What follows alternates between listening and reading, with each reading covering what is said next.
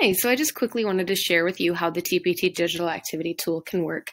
So first thing you're going to do is you're going to go to a TpT resource that you have access to, that you've purchased in the past, or that was a freebie, and you're going to just double check and see that the file type is a PDF, because that's what this tool is for.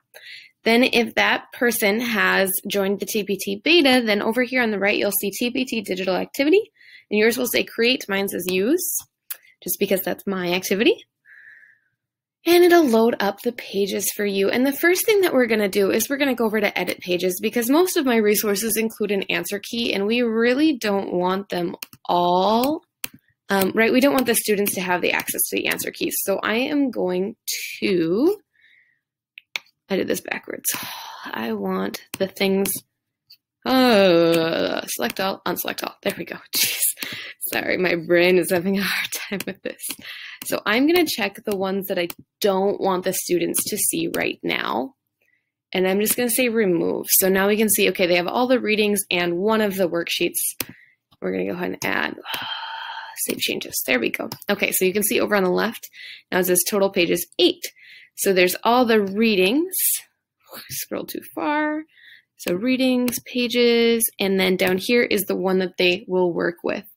So in here, what you could do, right, you could just be done at this point.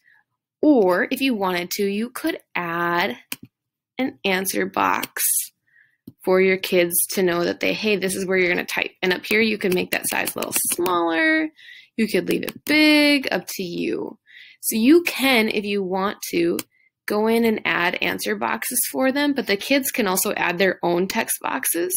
So you don't have to go do this, but if you wanted to, you could, okay? You could also add text. So if you wanted to type and just say like, add text on the page to type your answers. If you wanted to do that to give them a little bit more information, you could. But again, you don't have to. If you started doing this add answer box thing, I would probably finish, because I think my kids would be confused if I started and then, like, you know, 3 of them didn't have an answer box or something like that. So one more box. Okay, so now they can type in any of those. And then same thing down here, there's all those questions. They can type here, or you could put in the answer box for them. Okay, so let's go back to the select tool so I don't accidentally click anything. Okay, that page is good. We have all the pages here. Let's check and see if it looks like what we want it to look like. Add text on the page.